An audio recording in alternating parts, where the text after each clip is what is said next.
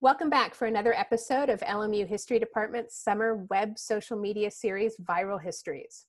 A couple of weeks ago, Professor Meng Zhang spoke about wet markets and wild animals, and today I'm joined by Professor Amy Woodson-Boulton for a discussion of COVID, wild animals, and environmental history, or when humans meet nature. Professor Woodson-Boulton is Associate Professor of British and Irish History and past chair of the Department of History. Her research focuses on the social role of art and nature in industrial capitalist society. Her first book was Transformative Beauty, Art Museums in Industrial Britain, and her current project explores the history of anthropology and anthropological understandings of art and indigenous material culture. Welcome, Amy. Thank you. I'm so excited to be here. So in recent years, you've started to develop courses in environmental history. And the title of this presentation connects COVID to wild animals and environmental history. So what do you see as the connection between these? Well, as Professor Zhang pointed out in her Viral Histories video, there's been a lot of talk about the origins of COVID in relation to wild animals and this idea of the wet market, which is, as she talked about, a farmer's market. And I am really interested in this idea of when humans meet wild animals, those interfaces. Many environmental historians and those who are interested in environmental policy now talk about urban wild interfaces. And one of the most interesting things for me about COVID is how we talk about it and how it relates to other environmental crises that we're facing, like climate change. So for instance, wildfires often now happen in urban wild interfaces. And these are spaces that maybe we think of as ex-urban, where the cost of living in urban centers has gotten so high, people are moving out of the suburbs and closer to wildlands. It was interesting actually recently, because of the lockdowns, seeing wild animals, or animals that we would think of as wild animals, right, in urban spaces. So you saw streets in Australia and in Wales, in the United Kingdom, in New York, in Los Angeles, all over the world, where suddenly there were animals that we don't usually see in those spaces. But this also brings up the kind of question to me of, like, what constitutes a wild animal? So what wild animals live around the viewers, wherever they happen to be, around us here in Los Angeles? I'm really interested in even the virus as a wild creature that we have now come into contact with. A lot of our conservation efforts have been around what environmentalists call charismatic megafauna. Those are the zebras, the lions, the giraffes, the elephants, right, that we see campaigns around. And those animals that kind of have entered our collective imaginations through storybooks, through zoos, through toys and conservation campaigns. So, you know, all of these issues for me are things that get raised in this question about COVID and wild animals and environmental history. So this seems also to be some of what you're indicating in the second part of your title. Can you say a bit about why you put nature in scare quotes and quotation marks? Yeah, so as you know, one of the things that I do in my environmental history classes is I really want my students to think about what the idea of nature is, to not take that as a given. And as we as historians like to do with everything, right? We want to show that everything has a history, including concepts like nature.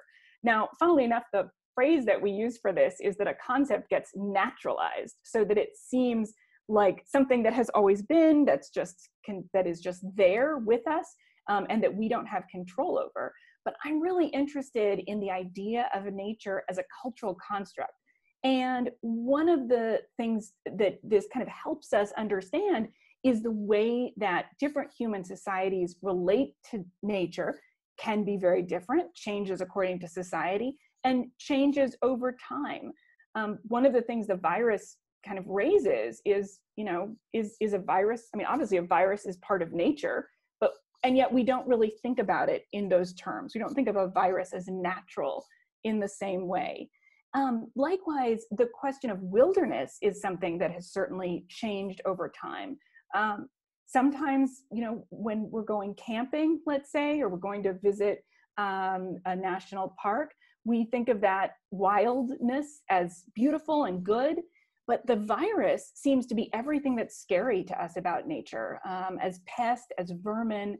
And again, it brings up the issue of how we relate to nature as an idea, as a cultural construct. On behalf of the American Historical Association, I am going to thank you for including their hashtag in your answer. Everything has a history. And of course, everything does have a history. You've been focusing, as you've talked about already, on environmental history. Can you give us some examples of how environmental history can help us think about these questions? How have different societies thought about nature at different times? Yeah, so one of the ways that teaching environmental history has helped me think about this is, of course, that there are many ways of answering that question. But for me, one of the most important things that we can do is understand economic history and environmental history as two sides of the same coin, right? So often, if we're not using an environmental historical lens, we will teach economic history as a history of resources, a history of trade, a history of the way that different societies maybe exchange goods or the meaning or value that they give to them. But when we think about this from an environmental point of view, we're thinking about the environmental impacts of those, but also the way that different societies think about natural resources, and to understand that all economic questions are also environmental questions. Pretty much all human societies have had to think about how to survive and to thrive, right? They need food, they need water, they need air, they need shelter, but those things change over time. One of the things that happen, and here's kind of a good, clear example, and it's fascinating to me as somebody who studies British and imperial history, is that we really see a shift in thinking about nature right at the time of the Industrial Revolution. So for us, and this very much translates into North American culture, including the United States, ideas about nature tend to be very sentimental and really shift with the Romantic movement. And I always say to my students, it's always fascinating to me that right at the moment where increasing numbers of people were moving into what we understand as a middle class, they had access to food, they had access to shelter, they were often living in cities, that's when we start to see these major movements to romanticize nature, to sentimentalize it, to go visit it. And I always think about the poets Wordsworth and Coleridge, who wrote so many poems that shape our thinking about nature, who would go off and tramp around the Lake District in England and then come home and sleep in a very nice, comfortable bed. So, I think a lot of these shifts are, that's one way of thinking about that kind of shift. Another example, kind of on the other side from earlier, though, is the way that, when Europeans first encountered the New World, we really see Europeans imagining North America and Central America as empty, right? This idea of a wilderness that is just ripe for exploitation. We see that framing, we see Europeans repeat that framing of empty land or land that is uncultivated, unexploited, and ripe for colonization over and over again in the Americas, and of course later in Africa and the South Pacific and elsewhere.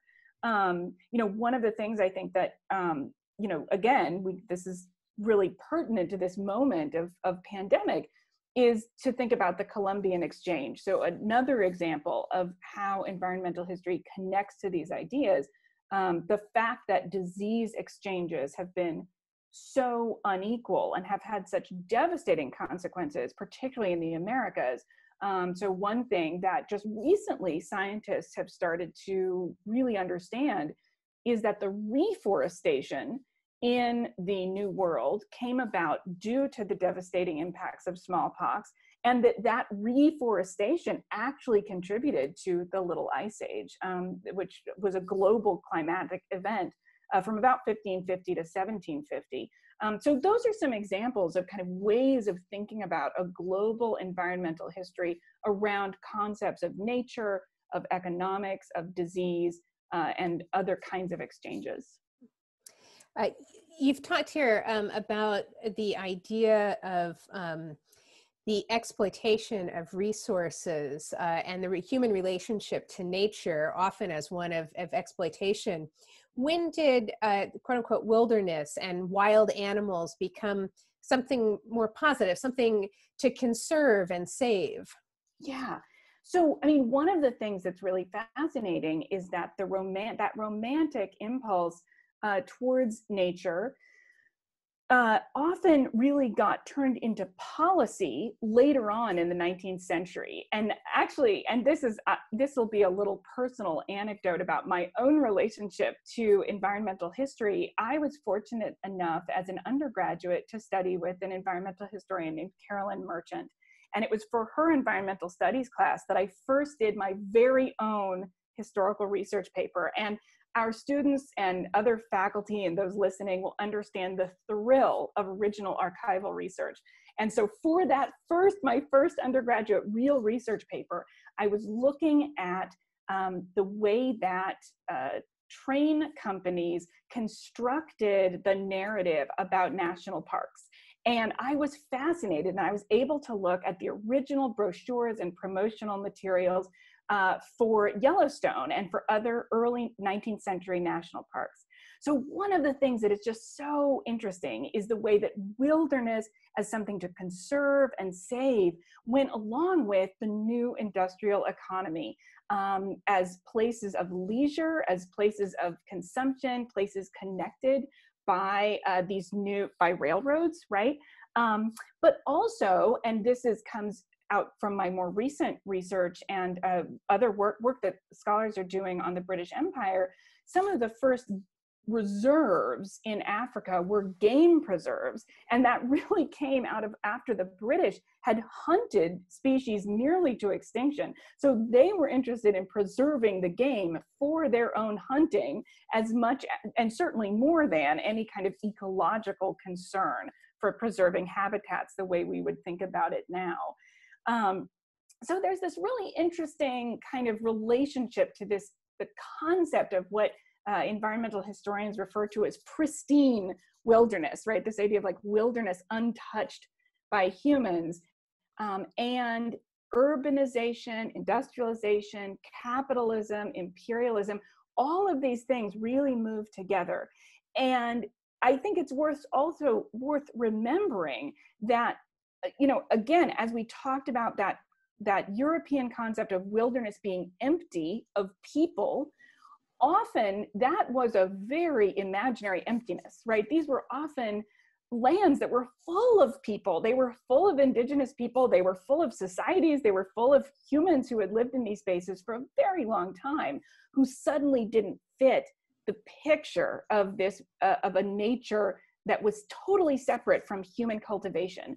Some very famous examples, of course, are when the peoples who lived in Yosemite Valley had to be moved out, right? And to me, one of the greatest tragedies is that often the members of those tribes came back and worked in the hotels as staff, which to me is just one of the most heartbreaking kind of stories of loss, I think, that we can imagine. And of course, the relationship to preserved lands and indigenous peoples now is incredibly complicated. Questions over hunting rights. I mean, this goes all the way from people living in the tundra who conduct whale hunts in traditional ways to people wanting to hunt or to have cattle in African game preserves. So again, kind of a desire to have a kind of, on the part of Europeans and North Americans, to have spaces that they imagine as empty of humans, often except themselves, who are now coming for aesthetic reasons or for hunting reasons or for reasons of leisure, has absolutely collided in very violent ways with those peoples who were in fact living in those spaces. So picking up on that, and you also mentioned your current research project, how did some of these romantic ideas about nature relate to other ideas about the so-called primitive societies who supposedly lived closer to nature? Yeah, so in my latest research, I'm working on this idea of so-called primitive art. And this is a fascinating subject, and many people have studied it from many different angles.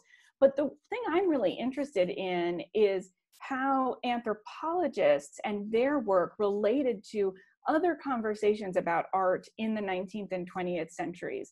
And in this case, in the British context in particular, and very much because of the pressures of industrialization and imperialism, there were whole debates about kind of art needing to be to represent truth to nature, as John Ruskin used to write. And many of those ideas, I think, relate in very fascinating ways within the way that anthropologists, for example, Augustus Henry Lane Fox Pitt Rivers, the man with a very long name, who founded the Pitt Rivers Museum, started organizing their collections of indigenous material culture to show, or to prove, as they thought, an evolution, a sociocultural evolution. And in these kinds of displays, they imagined that the earliest tools or art forms or weapons always were the ones closest to nature. They showed the least human intervention. And one of the things that's so crucial about this kind of thinking about in contemporary, that is 19th century non-European peoples who were understood to be modern savages, often this kind of way of framing these primitive peoples, is that they lived closer to nature. And in fact, farther back in time, they represented, for these 19th century anthropologists, they represented European prehistory. And so you could trace, the way the Europeans thought of it, the prehistory of art in their own artifacts. This became the kind of way of thinking, so that any indigenous material artifact was framed in terms of a ritual purpose, a functional purpose, a weapon, never as an aesthetic statement of its own, and always very much in terms of European art. And so this is what I've been working with. But I think what's so fascinating is the way you can see it, how it relates to, at the same time, the European emphasis in the world's fairs, in imperialism in the colonies, on exploiting natural resources of those very same peoples. Yeah, fascinating, and it's a great project. So where does this leave us, thinking about nature and wilderness now? Well, this is such a hard question. I mean, one of the things that my students and I have really grappled with in environmental history is, if we recognize that nature is a construct and that the environment is also a very recent idea, as something that we need to save, that wilderness, there is a reality to the concept of what one historian calls the last reserves. That is that humans really have pushed wilderness further and further into wilderness, right? That goes back to those urban wild interfaces that we were talking about at the beginning. So there is truly a qualitative difference in how humans are affecting the global environment, and this is real. At the same time, we want to kind of understand that our individual actions do make a difference, right? That we can make choices, but we also need to recognize that often this is going to take really systemic action, right? To face these really much bigger questions. Population growth is real, urbanization is real, the trade in exotic wild species is real, obviously climate change is real. There's a real increase that is on previously non-cultivated areas that were not previously inhabited by humans. And COVID is a perfect example of that, as are SARS and AIDS and H1N1, right? These sorts of interfaces with wild spaces. And I recently read that scientists estimate there's something like 40,000 novel viruses living in animal populations now that we, again, just like the novel coronavirus, we have not been exposed to. So there's a real question in terms of public health, in terms of how we relate to these wild spaces. As we manage climate change, we are facing many questions here in California about these sorts of urban-wild interfaces, for instance, about wildfires. How do we make the electrical grid safe, for instance? How do we manage fire control? Are we using, for example, prison populations to put out wildfires? Are we using them to put out wildfires to protect property, or are we using them to protect natural resources? So there are really very important questions of justice. Who is being affected? Who's being used as labor, et cetera? One writer, Emma Maris, talks about kind of where this leaves us thinking about nature or wilderness now as what she calls a menu of new goals. So kind of being aware of the choices that we're making and kind of recognizing we are not going to be able to get Australia to look like it was before Captain Cook arrived, right? We're not going to be able to really get these sorts of, if our idea of a baseline pristine wilderness is before colonization, before globalization, before the kind of interchange that we now have in the world, that is going to be incredibly costly, and we're going to have to really decide where to put our resources. On the other hand, are we willing to accept the extinction, the mass extinction that we're facing? Who are we going to save? And we really are kind of reaching a Noah's Ark moment. And I think it's important to be honest about that. We are going to need to make choices. One of the things that being aware of the kind of romantic and sentimental and historical roots of concepts like nature and conservation is that we need to know why we're making the choices we make. Are we making choices because an elephant is cute, right? Like who are we benefiting if we do it? And again, who are we privileging? If we say certain charismatic megafauna have to live, are we then dooming other humans, populations to poverty and potentially death from incredibly difficult climatic changes? How are we going to deal with migrant populations caused by climate change? Are we going to prioritize saving cute animals over welcoming in new citizens because they have to escape the terrible effects of climate change that they did not create? So these are kind of some of the choices, but I think also when you frame these questions historically, you really start to see the origins of the power differentials, the severely racialized nature of those power differentials, the legacies of imperialism, and the legacies of these ideas, right? So that it doesn't, again, hopefully we do make choices collectively that prioritize all life, including animal life and human life, but that we're aware of how and why we're making those choices. And again, of course, there are no easy answers, unfortunately. The one hope, I think, is that that COVID might have, hopefully will, lead us to think about these questions differently, to start to take collective action, and to realize that COVID is actually part of a broader question about taking care of our resources on a planetary scale, thinking about our kind of overall global urban wild interface, and thinking, of course, about the implications of climate change. Thank you. You mentioned climate migrants, and for people who are interested in that topic and looking into it in more depth, there was, not this past Sunday, but the Sunday before, the New York Times Magazine had a big story about climate migration. That's very interesting. Yeah, and ProPublica recently did a really amazing piece as well. It was in partnership, the two of them. Right. Yeah. Yes. Oh, yeah. then we'll probably talk about the same thing. It's the same piece. Yeah. We're just coming at it from two different angles. So thanks so much, Amy, for a very interesting discussion. And I'm sure that you'll be exploring these issues and more in your honors classes this semester. Thanks again. I will, absolutely. Thanks so much. And thanks to all of you for tuning in. Our final episode is next week with our new historian of Africa, Devin Golashevsky, who will be talking about quarantine in colonial Senegal. Hope to see you there. And in the interim, keep wearing your mask. Bye. Thanks.